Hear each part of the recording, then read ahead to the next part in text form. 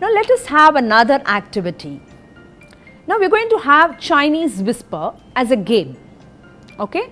I am going to whisper something to the ears of the first person standing next to me. Now he is going to listen what I said and he is going to whisper it to the second person, and it will go on till the last person hears what the sixth person has told him. Now let's see what that person is telling. Now I am going to tell the sentence as a big black bug bit a big black dog on his big black nose.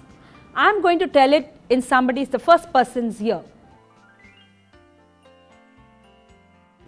Yeah, what ma'am told me is a big black buck bit a big dog on its nose.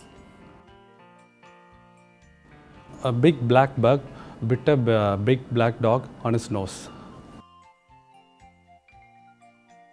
Big black bug better.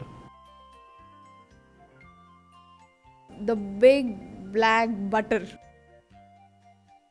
The big black butter. The big black butter. Did you enjoy what happened to the sentence? The dog became a big black button. So this is what happens. When the sender is sending some information to the receiver partly or wholly understands the message. It can be due to a lot of problems like language problem or any other problem which we have discussed now.